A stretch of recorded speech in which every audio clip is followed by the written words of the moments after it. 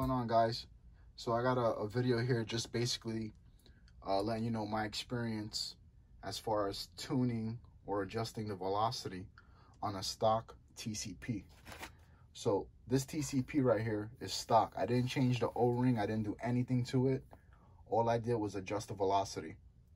And the sweet spot for the velocity would be 1.5 turns. Again, 1.5 turns. So one full turn and then a half. So you just basically, just remember when you put it in, make sure it's in all the way. And then you want to do one turn and end up at the same spot, and then do the half a turn and then be upwards. So 1.5 turn is the sweet spot.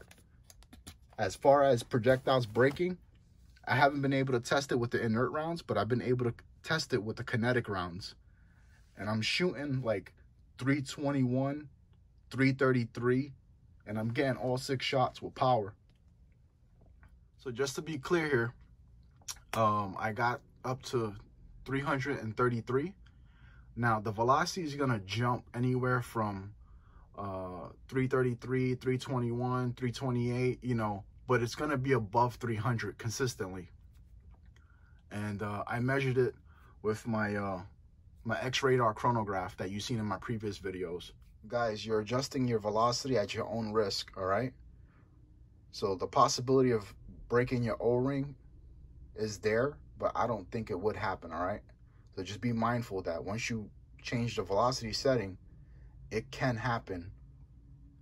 I'm gonna leave a PDF link that you guys could actually look at yourself in the description of the video, so you can see for yourself the actual specs that the projectiles can handle.